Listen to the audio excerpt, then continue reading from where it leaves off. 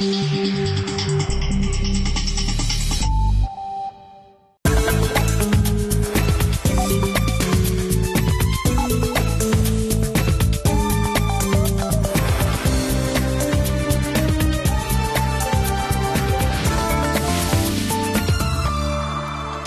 and a very warm welcome to another edition of Talking Germany, the show where we do just that. And my guest today is a man who has, in recent years, created quite a stir by criticising, in no uncertain terms, Islam, which he has described as a doomed religion. So, here is the German-Egyptian author and commentator Hamid Abdel-Samad. Thank you very much for joining us here today on Talking Germany.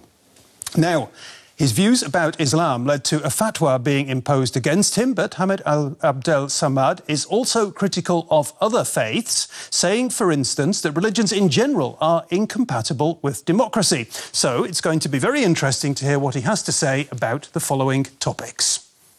I converted to knowledge, says Hamid Abdel-Samad, who grew up as the son of an imam. Today, however, he's calling for far-reaching reform of Islam. Cross purposes, Islam doesn't belong to Germany, says Germany's new interior minister. It's a comment that has left many Muslims up in arms.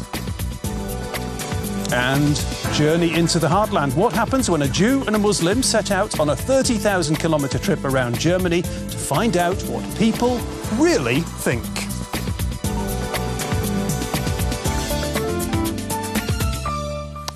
Hamid Abdel-Samad, let's begin by talking about you and Germany. You came to live in Germany for the first time in the 1990s, I think. How old were you at that time? I was 23 years old. 23 years old, so you were a young man. And you had, I read somewhere that you had an idealised view of, or an idealised image of Germany in your head at the time. Describe for me what that idealised image was. Yeah, the information I got about Germany was from the TV or from literature. And from literature, you think that all Germans are Goethes and Schillers and Novalis and Rilke. And I saw in the TV very contradictory images of Germany. I saw the peaceful fall of the Berlin Wall, but also the marching neo-Nazis in the streets of Berlin later. So, and I was just asking, I think this is a country, this is a city where a lot is happening right now and history will be made. Mm-hmm. And then I came to Germany, of course, and I figured out that Germany is fighting with the same problems many countries in this world are fighting with: economy and social disbalance and so on. Yeah, I was going to ask you about your view of Germany has certainly modified. Would you say that Germany has become home for you? One of my homes. I am at home in 3 cultures, in Germany, in Japan and in Egypt. And the word home was modified, that it's not just a geographical description of where I am, but where I feel comfortable, where I can say what I think. So in this sense, Egypt became my home again just a few weeks ago on the Tahrir Square. Exactly. You have been back.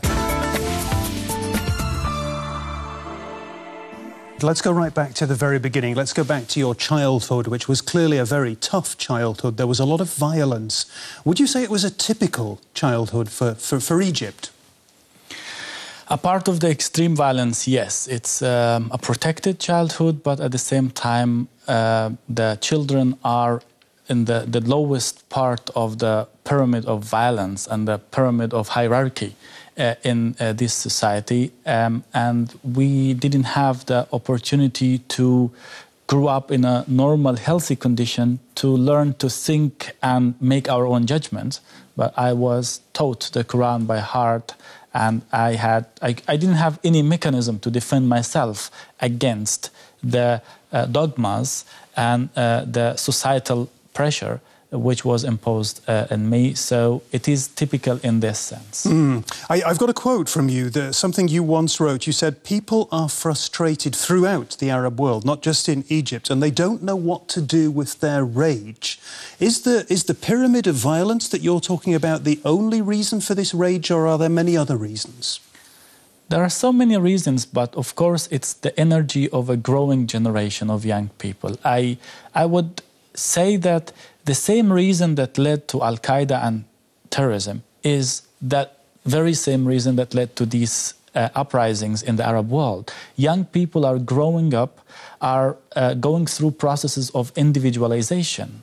They are stepping apart from the societal codes and political and religious restrictions, but they are searching for structures, political and societal structures, where they can find fulfillment. And if they don't find this fulfillment, this energy could become chaotic and cause the chains of violence that we experience. So I think that terrorism and revolution have the same source. It's the energy of a frustrated youth. OK, that's very interesting. And you're talking there about society in the Arab world in general, in Egypt as well. For you, the religion is a problem as well. And you say Islam is a doomed religion. Why do you say that? Because Islam could not reach what many other religions has already reached in this modern world, that to step back in the private rooms. Islam is still insisting on political and judicial influence over the society, which could cause a believing society much troubles when it comes to democratization. I differentiate between religion or Islam as a spirituality and Islam as political codes and a political concept. And I say that only the spirituality in the private room has a future, and people need that. But the political dimension of Islam was made for the 7th century, not for the 21st century. Okie dokie. And some of what Hamid is talking about has led to this massive upheaval in Egypt. And we're going to talk about a sort of a German angle on that upheaval, because Germany has a very well-functioning agency that has the job of collating and making accessible the millions of files put together in East German times by the communist regime's notorious secret police, the Stasi. And the agency is widely viewed as a model for other countries, such as perhaps post-transition Egypt. Let's take a closer look. Egypt, early March. Protesters gather outside an Egyptian state security building in Alexandria, demanding that those responsible for human rights abuses under Hosni Mubarak be brought to justice. Then they storm the building. Germany, 20 years ago. The images bear striking similarity. After the fall of the wall, angry citizens stormed the headquarters of East Germany's hated secret police, the Stasi. Who were the perpetrators? How did the system work? We hoped we'd find answers in the documents. Thanks to committed citizens like Abdel-Samad, for 20 years there's been an archive of Stasi records where people can view their own files.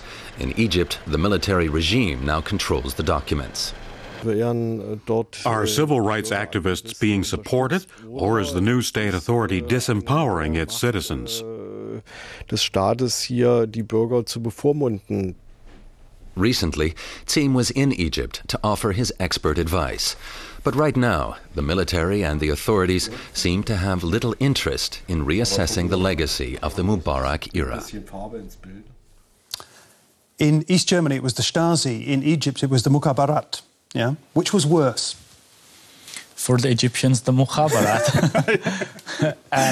Well, basically, it's almost the same everywhere in a system of unfreedom, that you have a ruler or a governing system which is not trusting their own people. And this is the beginning of the sickness in a society. If you don't trust your own citizens and you think that you have to know what they even think and what they say in private to protect this system, and this leads to the political paranoia which makes such a system always getting more cruel and cruel. And the East German secret police, the Stasi, they were very good at collecting information. They didn't always get it right. They spelt the names wrong and all sorts of funny things like that. But they collected millions and millions of items of information. Were the Egyptian secret police as efficient at collecting information? Yeah, if there is something that was efficient in Egypt, it's the security service. That's the only thing that really worked, because they were collecting information about every person who once said anything critical about regime, or even in his way to say something critical about regime. Artists, writers, thinkers, politicians, foreigners, everybody who is having another approach toward the society, if talking about a change, talking about any reforms, was under the magnifying glass of the security services. And now we've got these contacts, these first tentative contacts between a representative from the Stasi and the Egyptian authorities. Will that help? I hope so. What we need is, of course, to work out this whole story and to try to purify not only the people who was kept in these files, but the people who were gathering this information. We need also them as citizens who are free from this history and from this burden, and to know maybe some information that the Egyptians until now never knew about what was going on in Egypt and what talks were taking place. But we should get out of this big brother mentality into a democratic sphere where we discuss the troubles that Egypt has. Egypt has a lot of troubles, and we should discuss them openly, not behind closed doors, and figure out how much could we get the help of the supporters of the older regime, because we cannot send them to exile. So one way in which Germany can certainly help Egypt in its current situation. I'm sure there are many other ways as well. Now, here in Germany itself, it's estimated that there are, at this present time, around 4 million Muslims living in the country. And there are constant debates about whether or not they get a fair deal and whether or not they really want to integrate into society as a whole. Now, one forum for those discussions is what's called the Islam Conference. But the most recent gathering of this conference was somewhat marred by comments made by Germany's new Interior Minister, who was quoted as saying the following. This is what he said: "To say that Islam belongs to Germany is not a fact supported by history." OK, Hamid, we've discovered that there were a lot of people, some members of the conference here that we heard about in the report, who were very angry about the comments made by the Interior Minister. Were they right to be angry? I think no, because first of all, it's not the job of the Interior Minister or even the President of Germany to say if the Islam is a part of Germany or not. The job of politicians is to work for the citizens, whether they have the German nationality or not, who live in this country. So, but when the minister is saying that Islam is not a part of Germany historically, if it's a historian, I can discuss with him about that. And I would say the Arab-Persian culture influenced Europe in the Middle Ages, but not Islam as a religion. And we have to differentiate between these two. Just like we have to differentiate between Muslims who are living here as citizens and Islam as a religion. And I am tired of Islamizing the integration debate all the time. Both are doing that, the politicians and the Muslim organization. Let us talk about human beings and their needs, and it has less to do with the religion in the first place. That was going to be my very next question, because what you're saying is very sane and sensible about what has been a really frenzied debate here in Germany. And the real question is, the other question I asked perhaps in the intro to that report, are Muslims in Germany getting a fair deal? Yes or no? I think many citizens in this country, also German citizens, are not getting a fair deal because politicians tend to turn to symbolic debate instead of talking about the real issues. The problems we are having in Germany, if it's about integration or not, it is education and the labor market and the societal balance. And that's what we need to discuss in the first place and not just inventing phantom discussions.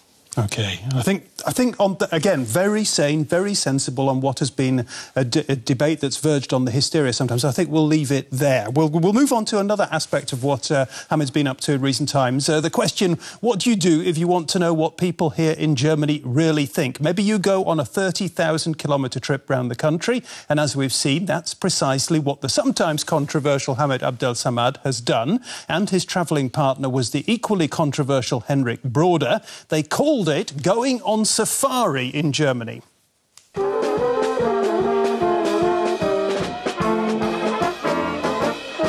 That's the mosque everybody's talking about. Do you want to stop for a while? It's not bad at first sight. The big window alone is worth it. It fits, it's not kitschy and doesn't look like it's from Riyadh.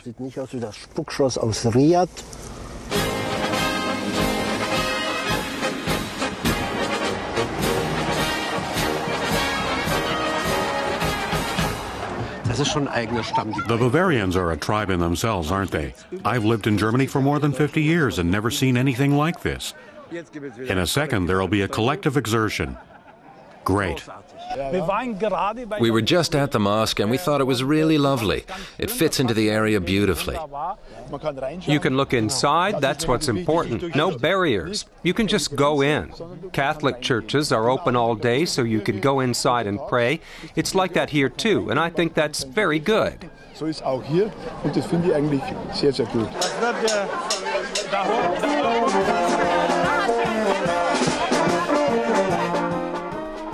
Abdel-Samad conducts the brass band.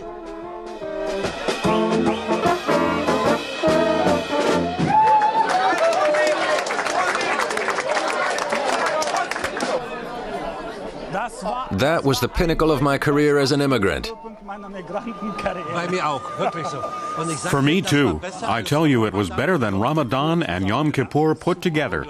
Incredible. But you didn't need enough. That's the ultimate test of our integration. Ahmed, a very funny piece that I was just thinking. You live in Munich, yeah? And you're thinking in the near future of moving to Berlin, I gather, yeah. But Yes. you've been living in big city Germany, yeah. When you went out on this trip, you really did go out into small town, countryside Germany. What did you learn about the Germans? Yeah, that Germany is more wild than we think. Wild. Yeah. Because the Wild West. we have the image that Germans are always correct and tidy and so on, but they can go wild if they want.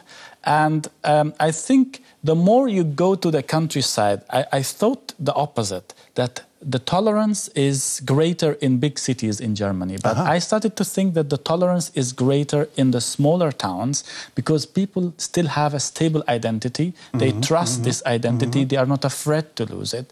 While people in big cities start to question this identity and they need to to hygiene this identity or try to clarify it, purify it, which could be problematic.